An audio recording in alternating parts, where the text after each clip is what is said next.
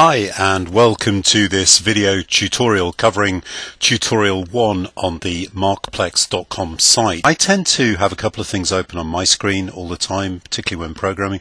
One is the shortcut bar, which as you can see is already open. That's the bar here to the left, and the other one is the output bar. And as we go through, I use the print log, which if you look down at the bottom of the screen, the tab here, it's what I use a lot is the print statement in EasyLanguage, and that is great for debug. Anyway, today we're going to be going through, as I say, tutorial 1, which is the creation of a very simple show me study. So without further ado, the first thing we do is we click File, New and Window, and then we'll get a bunch of options including a tab for EasyLanguage. We're going to click on EasyLanguage and we're going to select the show me and say OK.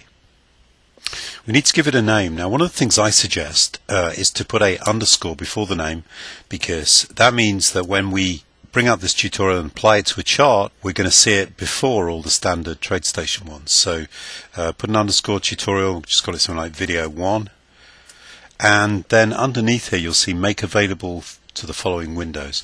We're just going to apply this to charts, so we're going to deselect the radar screen one.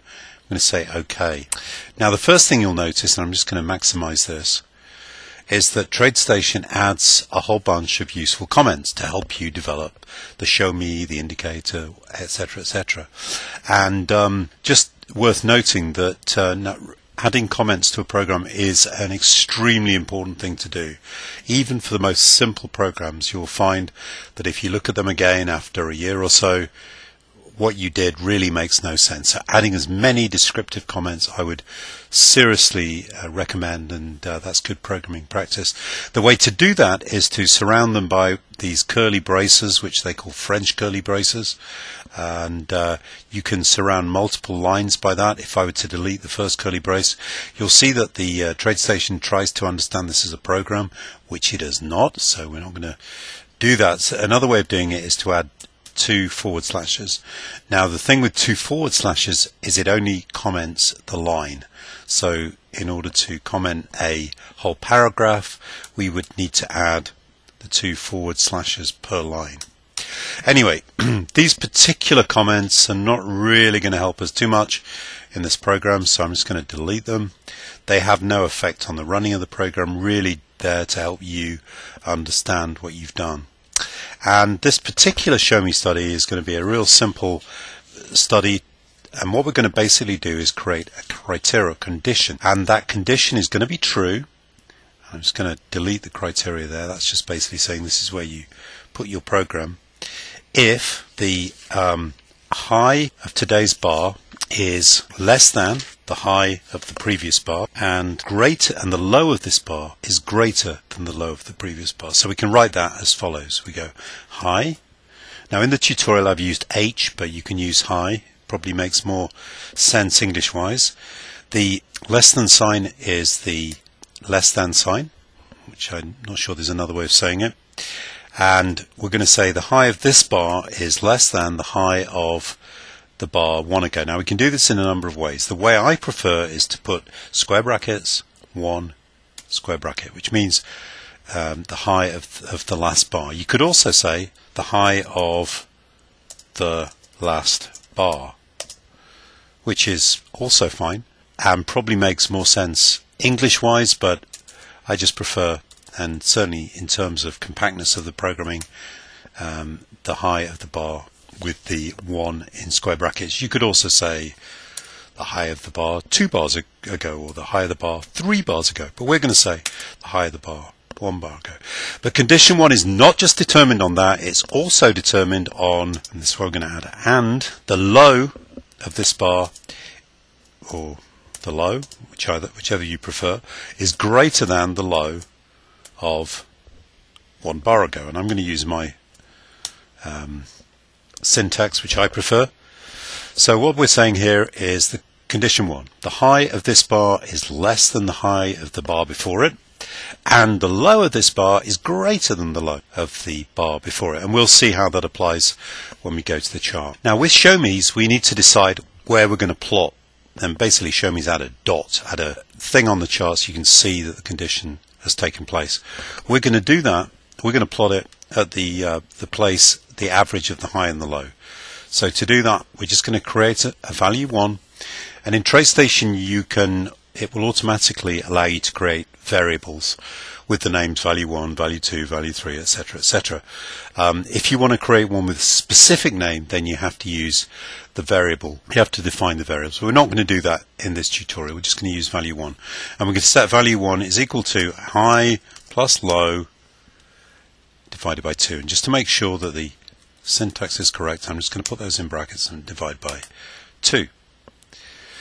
And finally, we need to do the plot statement. So we're going to say if condition 1,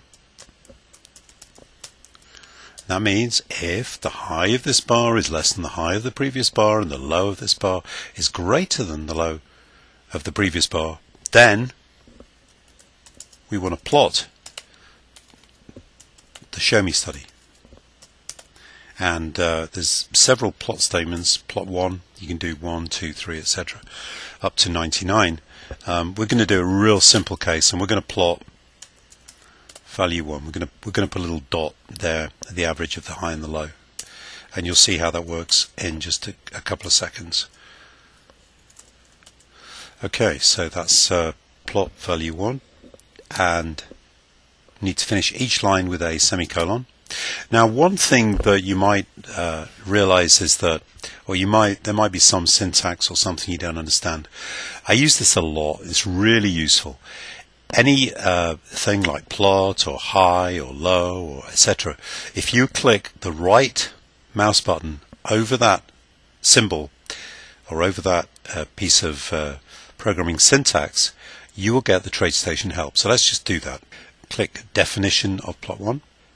And we'll get the help screen, so you can, on the fly, you can just look and find out all the different syntax. And we're using a very simple syntax version of plot. As you'll see here under correct, you can plot a variable value, you can name that value, and you can set colors and sizes and so on. But we're not going to do that here. I'm just going to close that. So having created a show me, the next thing we need to do is verify it. I always do that just at the top of the screen here. You'll see the green tick. We click that. Hopefully there won't be a problem, and the verification will be successful.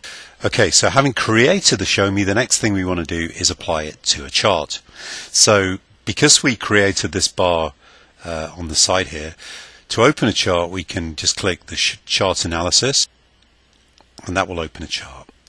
And it's opened it with Cisco, CSCO. And what we're going to do is just apply our show me to this chart. And we do that by going Insert, Show Me, and then we look for the name of the show me that we just created. Now, because we put the underscore under it, you'll notice that it is on top of all the standard TradeStation show me's. So that's going to save us some time in finding it. We're just going to select that and press OK. And what we'll see is immediately we're getting some red dots at certain bars. So in order to check that they fulfill our conditions, what we're going to do is we're going to zoom in. We see at the top of the screen here there's a plus, and we'll just pick a particular bar at random. So why don't we just choose this one over here. We click and drag, and we'll see this particular bar. So is the high of this lower than the high of the previous bar? Yes, it is. And is the low of this bar greater than the low of the previous bar? And yes, it is. So indeed we've plotted this dot here at value 1, which we've defined as the average of the high and the low. And to get back to see the rest of the chart, we can just simply press the zoom out button, and then we'll see the whole chart.